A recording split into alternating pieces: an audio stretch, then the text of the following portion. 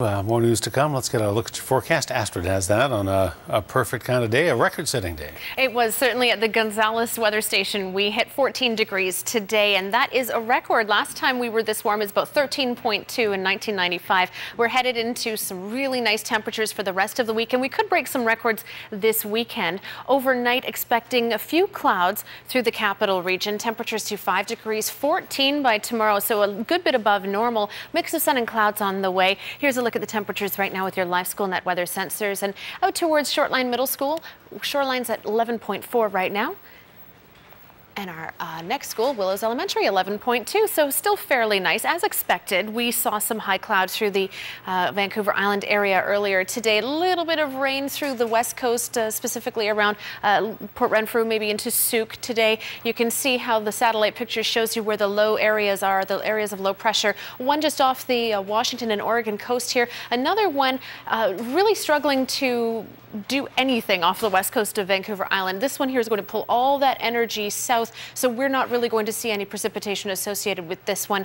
Nothing widespread, at least, over the next several days. What we will see is a slight chance of some showers up towards the North Island tonight. 5 degrees through the Port Hardy area, 4 degrees this evening for Campbell River, Courtney Comox through to Nanaimo. In general, dry conditions, maybe a sprinkle for the most part, some clouds. Port Alberni to 5 degrees through Tofino. The South Island, Greater Victoria, looking at lows to 5 degrees tonight. Around 2 degrees in the Duncan area through the Cowichan Valley, 4 to Salt Spring Island with mainly cloudy skies. Tomorrow warming up nicely to 14 degrees. That mix of sun and clouds all the way towards Souk and through the Sydney area. If you're in the Cowichan Valley, you're headed to a pretty nice Wednesday as well. Highs to 14 degrees in Duncan and Lake Cowichan. Again, temperatures slightly above normal for most of the island. If you're through the Nanaimo area, mainly cloudy skies to start your day, clearing up a little bit, 14 degrees by the afternoon. To the west coast, Tofino, Ucluelet, looking at 11 degrees. You've got a slight chance of some showers early in the day, but drying out as the day goes on. Port Alberni, much of the same for you at 14. Heading to Mount Washington, we're starting to see our freezing levels rise, which means any precipitation coming at the mountain is going to come in the form of rain tomorrow. 14 degrees in the valley, Courtney Comox, Campbell River, and up to the north end of the island. You may see a sprinkle of rain early in the morning around Port Hardy, but expect to see your day clear up with temperatures reaching 11 around the north end of the island. A little milder around Gold River and Sayward.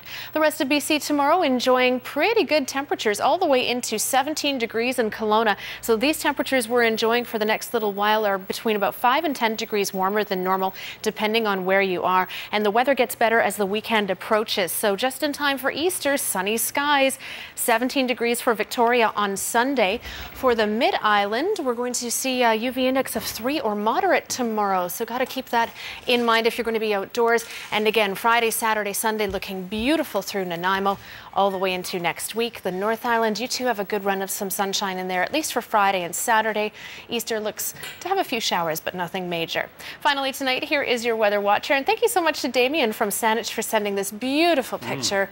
The breakwater, I love this. I love the colors in the sky. We are going to see plenty more of those skies in the next few days, I'm sure of it. Breakwater doesn't look like that anymore, though. It's got the railings. It does. Beautiful. Which don't look bad, actually. No? You're okay with them? You know, this is the first I'd seen since they'd finished it, or nearly finished it. It looks all right. Good. Yeah. All right, Astrid. Thank you. Okay.